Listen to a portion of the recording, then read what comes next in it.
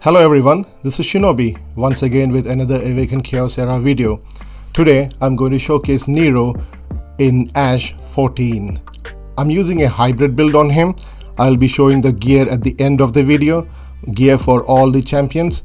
So as I had shown in my previous video, Nero does require a little bit of setup when he's trying to deal damage, and he requires Hackrin and Brand, or you can even use like Evelyn, who can give the defense up 2, which will give them like around 60% defense up, and that increases his defense and increases his tankiness and his damage. But he also requires a lot of attack. So basically a balance is where you have attack and defense almost equal. Anything around 2800 defense and around 2800 attack would be sufficient. But yeah, to achieve that you do require a lot of gear intensive Legos over here. So all my champions over here are extremely tanky, so they can tank the entire duration of Ash 14. But yeah, because most of them are water champions and Brand himself is quite tanky, you can survive it without any issues. You don't require any poisonous over here.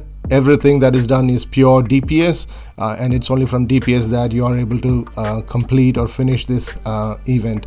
And also you are also getting that block heal on the boss, and that helps in not allowing the boss to take the heals, and also it helps us in finishing off this run. So yeah, basically Nero has got good DPS, but he takes a long time to finish off things. He's not like an instant DPS like Natalie or Val or Sierra or other DPSs. He's a bruiser just like Garrel, and so it will take some time for him to finish off stuff. But if you're able to keep him survived, if you're able to sustain him, then yes, he will be able to finish the area that in which you are currently acting on. Yeah, so this is how I managed to finish off Ash 14. You do require quite gear intensive champions over here. The gear has to be really good. It has to be end game gear, and so yeah, so that finishes off Ash 14 with Nero. And you can see that it took around 5 minutes and 9 seconds to finish off this flow. And yes, it was nothing that so that's my Brand over here. He has got like 2048 attack, 24,000 HP, 1800 defense, and he's the fastest. Basically I gave him my Flyrens gear and that works. So he has to be fastest with plenty of HP and defense as much as possible, 1800 defense at least, otherwise he will not survive. He needs to survive. Okay, and that's my Nero over here. He's in average set and speed set. My helmet is not fully enhanced. Anyway, he has got 11,000 health, 2,927 defense and 2,908 attack with 281 crit damage. Okay, so you do need a lot of crit damage on him. Just like any other nuker, you do need a lot of crit damage on him, otherwise he's not going to deal that damage. But his HP and his attack needs to be balanced. Okay, so he's purely in average and speed set. Then let's look at my Blackhorn. My Blackhorn has got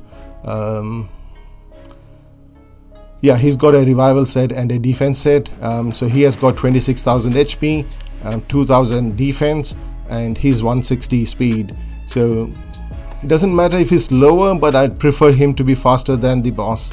Okay, so that he can place his totem over there. Then finally my Hackrin, he has around 4,000 defense, 20,000 HP, and yeah, that's all that is needed on him. It doesn't matter if he's this lowest over there. He's there just to give his passive defense to Nero, and also give those max HP buffs on everyone. So yeah, so basically this is my my Nero build, my Nero Ash team. So I hope you enjoyed this video. Please like, share and subscribe to my video and channel. Peace, love and blessing to all of you. Bye.